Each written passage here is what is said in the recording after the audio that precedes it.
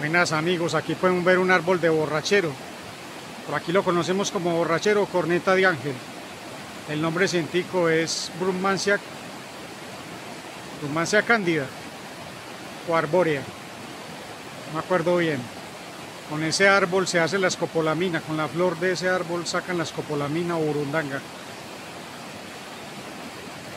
O sea, un soporífero alucinógeno. Este es la quebrada del Alto de San Miguel, el río Medellín, un río Aburrá. Siete cueros allá al fondo. Bosque ripario aquí, rastrojo ripario. Bien conservado más o menos. Una casita ahí como para guardar cosas, pero está abandonada. Bosque de pino. Bueno amigos, hasta aquí, que estén muy bien.